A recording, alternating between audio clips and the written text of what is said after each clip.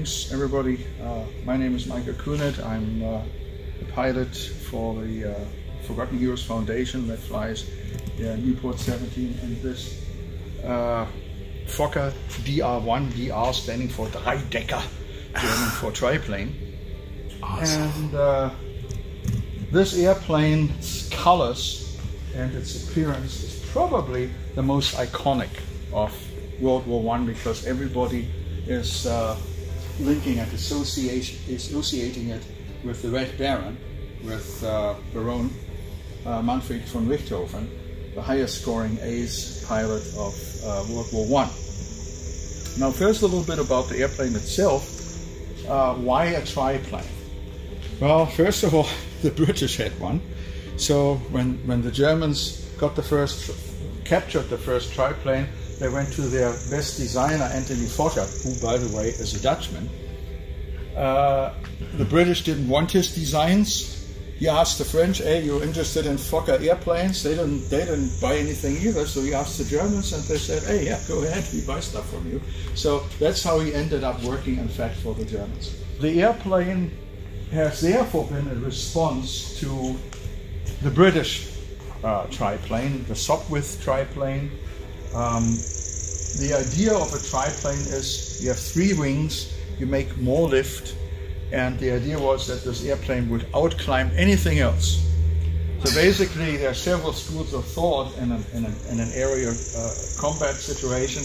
You either outclimb your opponent, or you outdive them, or you're outmaneuvering them. And so the triplane is extremely maneuverable, and it climbs extremely well. It does, however, not make it away in a dive, because the 3 wings have a lot more drag. So an airplane like the Newport 17 in a dive would catch up with the Fokker. So if you're the pilot of a Fokker, you're not going into exchange when the guy's behind you to go in a dive. You want to go up in a climb, or you go into a turning dogfight where he can't turn as tight as you can. So this was the basic design philosophy of this airplane. Just like the other one, this one is a recreation. The construction method has been changed from wood to metal, making it more predictable in its strength than wood. Has also a more modern engine on board. Another thing about the Fokker triplane which makes it a milestone is the fact not only was it more maneuverable and would outclimb anything else that was around at the time, it also has 2 machine guns. That was a major improvement, because the machine guns back then frequently jammed, and that really ruined the day, because now you could neither attack nor even defend yourself. So having a spare machine gun, a second machine gun, certainly gave it a lot more firepower and more reliable firepower. So the most famous pilot of the Fokker triplane was Baron Manfred von Richthofen. He came from minor Prussian nobility. When I say minor, that means that we're all in that family. They all had been serving for a couple of 100 years as military leaders, in other words, the generals and field marshals. So Manfred followed in the footsteps.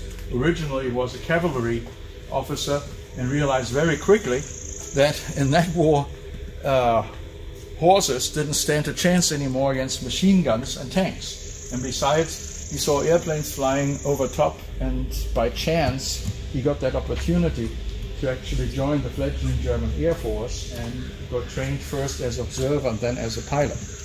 Initially, he was not a great pilot. He had to really work on learning on the job. He was an extremely good marksman. And when finally his piloting skills and the marksmanship all joined forces, he got an incredible record in shooting down his opponents. Now, the war back then was still a very honorable one. That was about to change at the time when he was shot down. Back then, for example, if a gun would jam, and you realize that as the pilot you hit your opponent in the gun sight, you would not do the fatal shoot. What's the fatal shoot? No, oh, meaning kill? The Yeah, other guy, the kill there. Right. Okay. You would not do that. So that in 1917 about, that fell by the wayside. Another thing too, very interesting, at all sides, the higher ups believed that pilots who would have parachutes would rather prematurely abandon their aircraft, which is of course totally irresponsible and in total disregard for human life, because most pilots more than anything else in that war worried about burning to death, and everybody had their service revolver not in order to fight their way back home to their own lines if they came down over enemy lines, rather to shoot themselves instead of burning to death. Wow. So yes, and the British and French kept that philosophy all the way to the end of the war. German pilots, at least, and this is information I didn't know that either, but written by Anthony Fokker himself in his 1931 book, which I happen to own. I just recently read that, and from 1917 onwards, not all units, but quite a few units fitted their pilots out with parachutes. So, all right, this is the basic setup about the airplane. When you look at it from behind, its biggest drawback, you can see this already, there's the pilot hole. You can't see. You can't see out of the airplane. So the middle wing blocks a hell of a lot of field of vision. When you're taxiing, you're totally blind. And worst of all, when that tail comes down on rollout, that middle wing blocks all the airflow over the rudder. And so these airplanes had a terrible track record ground looping on rollout. Wow. Very high operational accident rate. For the same reason, they have these little pogo sticks. These are little skids, so when the ground loop starts and the airplane wants to roll over, the little pogo stick skids would keep the airplane up, right side up, and prevent at least the worst. I imagine, do these ever break? This is just wood. Yep, they do. Okay. They do. So really, that is most of it about the airplane.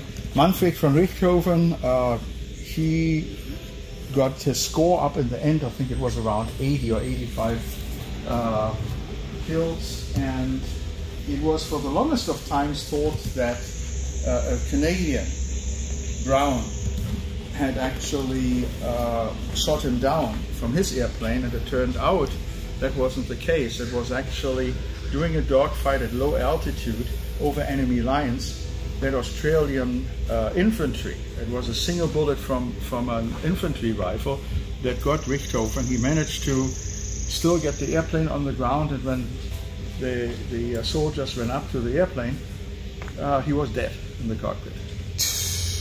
And of course, everybody knew this airplane. It was Richthofen's flying circus. When that Jagdstaffel, in other words, that squadron, they were all ordered to put on camouflage paint in 1916. And they were so upset about that because everybody was proud about their own personal track record, and they all had decorated their airplanes individually. So they were all so upset about it, they looked for the most ridiculous colors. And these airplanes, they all looked like canary birds. Blue and yellow, bright red, and hence came about the name Richthofen's Flying Circus. That's how it came about, because it was a direct defiance of the headquarters order to now camouflage all the airplanes, so they couldn't be easily found on the ground and shot at. So anyway, that pretty much is all that I have about this airplane. Awesome. Now you mentioned that these planes, they're at least 100 years old, right? They can't be, you can't really find them. You have to sort of rebuild. Well, these were built by a company that normally sells them as kits. Okay. And he had, as I said, transferred the construction from wood to metal, which in the case of this airplane involved a couple of changes. The original, when it was wood, didn't need any bracing wires. Oh. It was a fully self-carrying cantilever wing. Now, when he went with metal spars, it wasn't as strong, so it has, like most other World War I airplanes, it has the bracing wires again. And that was another reason why this airplane was novel. It didn't need bracing wires, so if you got shot at on any of the others, you hit a bracing wire, the whole structure would collapse. If you don't have any bracing wires, and it basically, each of those wings, by having a hollow box spar that's very strong, the wing itself had all the strength in the world. It didn't need these stupid wires. But since the airplane has been reconfigured to metal construction, we had to put them back on, and of course nobody, I hope, is wow. into this. No, let's hold that. Well, thank you very much. That's a good bit of history.